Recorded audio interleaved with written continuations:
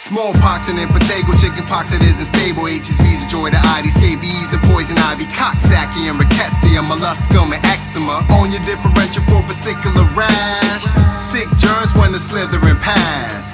Sick germs when the slithering pass. Sick germs when the slithering pass. On your differential for vesicular rash. Young kid with no particular past, brought in by his mother for vesicular rash. Mild fever, oh no, he's moping around the house, complaining of a sore throat from ulcers in his mouth and painful blisters on the palms and the soles of his feet, which he gave his sister over the week. It's summertime, so they were hoping that we could find what underlies his ulcers that week. Mom got happy cause I got the nidus, hand, foot, and mouth coxsackie virus. Don't trip cause it's off in control with Motrin and resolves on its own. Next kid's a little different with a similar rash. Fluid-filled vesicles transmitted real fast. It started on his abdomen and on to his chest, to his arms, to his legs, to his head and his neck, except it spared the palms and soles. Dewdrops on the petal of a blossom rose. All these lesions in various stages, even crusted over after drainage.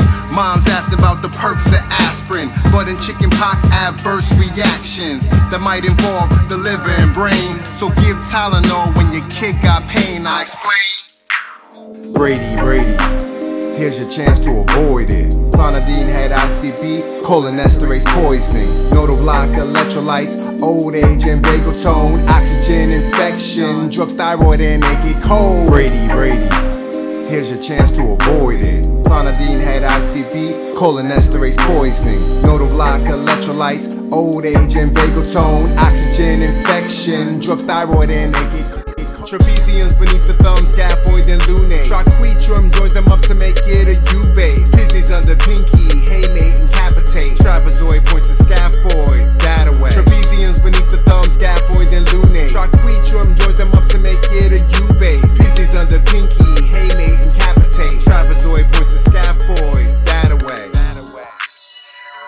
About a week ago, I thought it was just a cold, till it started with a fever, cough and a runny nose, watery eyes, sore throat, and a headache. Looked in his mouth, blue spots on a red base. Temperature rose to 104. He's not vaccinated, but this never happened before. On the third day, I was startled by a weird sign. Spotted rash that started on his hairline. The next day, his face was covered. The rash moved down his chest, even changed in color. As his mother, I wonder and have suspicion. So we came to the clinic for your opinion. Quite frankly, madam, this appears to be from the family of paramyxoviridae, morbillivirus.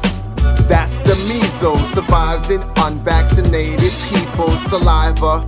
Fever from the virus, cough, coryza, and conjunctivitis. Not to be rude or impolite when I say, since your son's malnourished, needs that vitamin A. Likewise, those immunocompromised near him, like if it's exposed, need immunoglobulin. I'd be remiss too if I didn't warn you about loose stools, ear infections, or pneumonia. Even worse, it may emerge as a deadly virus when it lurks and occurs as encephalitis. Furthermore, this bug is a vast contagion, so return in 6 months for your vaccination. These are the rashes of childhood, mostly viral. Over time they stood measles, rubella, and roseola, scarlet EBV, and feel your lateral hip. T1201 forms iliohypogastric, that's suprapubic. L1's ilioinguinal, groin and mons pubis. So if cut, then you really know that's terrible, but genital also have genital femoral. L1, L2, so it's in the thigh, cause it's flexible. Next is more accessible, therefore compressible. Myalgia paresthetica, I'm impressed you know that's the lateral, femoral, cutaneous. L2 and 3 had a mold in making it. L2 to 4 major, femoral and obturator. Obturators in a thigh about the size of a hot potato. Femoral advances and branches into 3, you know. Middle thigh's intermediate, but inner thigh's medial. The last one is saphenous, from the knee to the distal calf, then it proceeds to the inner arch after this. And sciatic is perineal and tibial wrapped within. Really just L4 and 5, S1 to 3 added in. Sit for the lumbosacral branches is superior, inferior, gluteal, posterior nerve of the thigh, and pudendal nerve. Each emerge 3 roots at a time. Peroneal branches behind the knee, and from tibialis, finally the anterior aspect of feet. Tibial nerves, outer calf, sura and soleus. Then becomes plantar because the solar gets sacral nerves, 1 to 3 since the posterior thigh. S2 to 4 is pudendo, perineum and eye. And last, do you know that cluneo, LNS, 1 to 3, innervate your gluteo, that's your bootio. Next child was febrile, ear pain in the URI, no recent trip, so seizures. Near his age of 2 to 5, he stayed away. Then it came, he stiffened, that's tonic. Once finished for minutes, was rhythmic, that's chronic. 15 or less, simply they deep for vest. Any more stiff, even intellect will be complex. Hold up, it's focal, that's video EEG, CBC, CT, and maybe NLP.